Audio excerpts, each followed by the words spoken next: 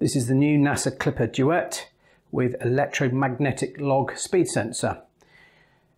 Traditionally, the Duet used to come with a paddle wheel sensor, and they still do that version, but this is the latest one with the electromagnetic log sensor. I'll show you what's in the box.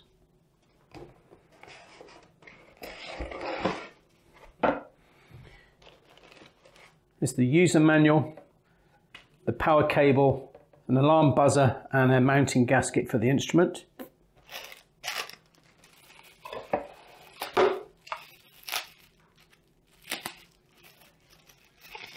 This is the interface box for the electromagnetic log sensor, which converts the signals from the sensor into pulsed outputs to go into the display.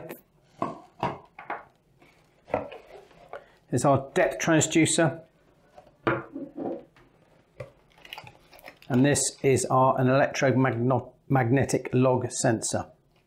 So no moving parts to foul up.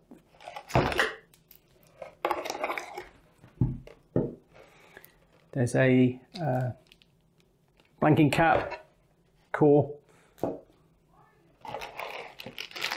5-meter cable to go between the sensor and the display, and this is the Clipper Duet display and the screen cover. This is a traditional paddle wheel that's sold with the standard Clipper Duet, or the standard speed log system from NASA, and it's basically a revolving paddle wheel that has a magnet in one of the vanes that's glued in, and it also has a magnetic pickup inside and measures the number of pulses every time the wheel revolves. So that is a traditional paddle wheel. The problem with traditional paddle wheels is they are prone to fouling and sticking, and you have to take them out from time to time to clean them.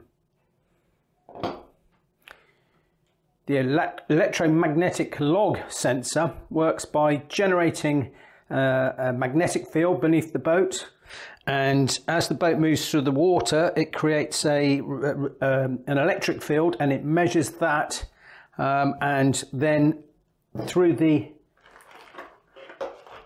little adapter box, it converts the signals from here to pulse outputs.